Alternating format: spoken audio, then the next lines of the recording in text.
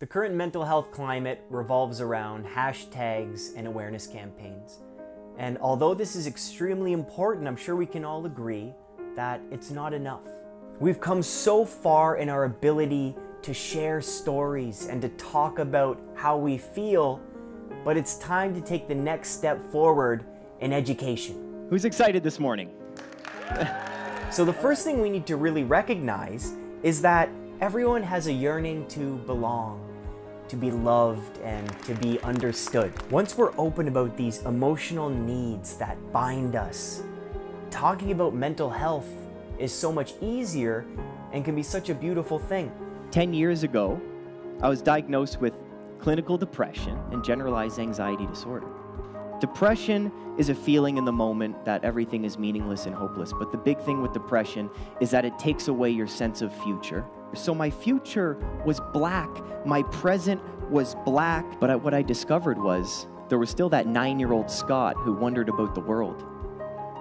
There were still years of questioning within me. Now, it doesn't matter where you are in your mental health journey.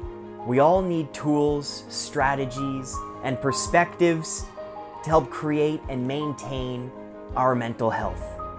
This means we need to be open to new ideas, stories, and teachings that educate us and inspire us. Let's widen our horizon. That's what we need to do.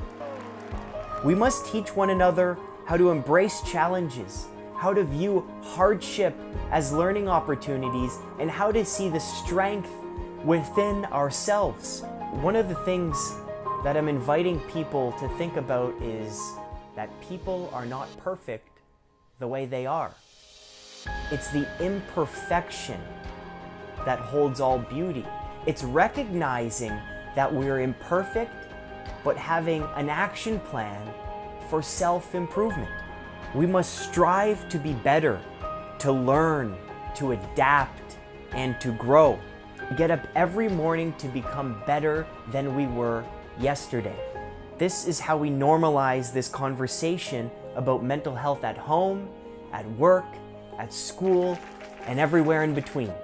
Let's embrace imperfection and have an honest dialogue about mental health and what it means for each and every one of us.